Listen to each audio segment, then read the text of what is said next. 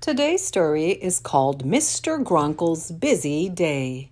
It's written and illustrated by a very famous author named Richard Scarry. Oh my, and if you look at this illustration, looks like Mr. Gronkle is going to be hit on the head by a soccer ball.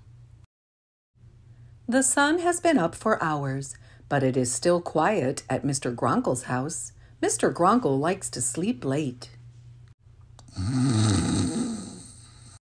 Thump, thump, thump, thump. Strange sounds from upstairs awake Mr. Gronkle. Thump, thump, thump. I can't get any sleep, grumbles Mr. Gronkle. Mr. Gronkle gets out of bed and goes up to his visiting nephew's room. What are you doing, Vanderbilt? Mr. Gronkle demands. Why don't you go play outside? I'm trying to sleep late. Mr. Gronkle goes back to bed. Thwack, thwack, thwack. Mr. Gronkle gets out of bed. He goes over to the window. Thwack, thwack, thwack.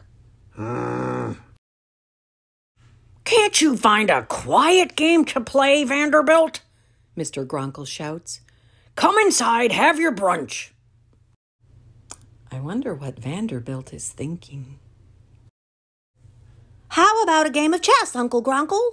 Vanderbilt suggests. That doesn't make any noise. No, replies Mr. Gronkle. I'm busy reading my newspaper. Mr. Gronkle gets dressed. Come along, Vanderbilt, Mr. Gronkle says. We're going outside. To fly this kite? Vanderbilt asks. No, replies Mr. Gronkle. It will probably land somewhere and I'll have to go fetch it. We're going for a drive. Mr. Gronkle and Vanderbilt drive out the gate. Are we going to get some ice cream? Asks Vanderbilt. No, replies Mr. Gronkle. I don't like ice cream. I like peace and quiet. Ba-boom, ba-boom, ba-boom, ba-boom. Is that you again, Vanderbilt? Mr. Gronkle asks. But Vanderbilt is quiet. Oh no, Mr. Gronkle has a flat tire. What a fine day this is, Mr. Gronkle grumbles. Come along, Vanderbilt. We have to call for help. Mr. Gronkle calls for help at a roadside telephone. Mr. Fix-It answers Mr. Gronkle's call. No trouble at all, says Mr. Fix-It. I'll be right over. Mr. Gronkle and Vanderbilt sit on a bench to wait for Mr. Fix-It. What a nuisance, growls Mr. Gronkle. If I didn't have to take you out for a drive, this never would have happened. I'm really wondering what Vanderbilt is thinking now. What do you mean, Uncle Gronkle? Vanderbilt says. You haven't done anything for me. You wouldn't let me play basketball in my room. You wouldn't let me play tennis outside. You wouldn't play chess with me, and we couldn't fly the kite. Look out, Mr. Gronkle. Bonk.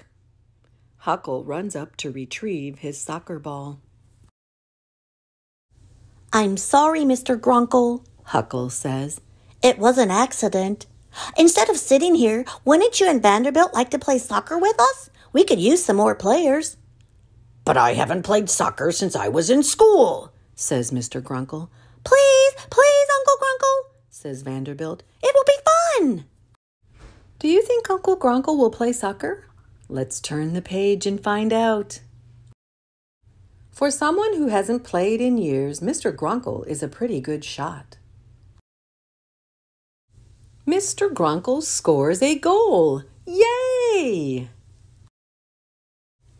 Mr. Gronkle can kick the ball backwards. Mr. Gronkle can kick the ball sideways. Mr. Gronkle scores another goal with a header. And for the first time all day, Mr. Gronkle is smiling. Your car is ready, says Mr. Fix-It, walking up. Why, thank you, Mr. Fix-It, says Mr. Gronkle. Won't you join us for a little soccer? You'd be surprised how much fun it can be to play. Here are some of the other stories in the Busy Day storybooks by Richard Scarry. I hope you check some of them out. And I hope you enjoyed this story.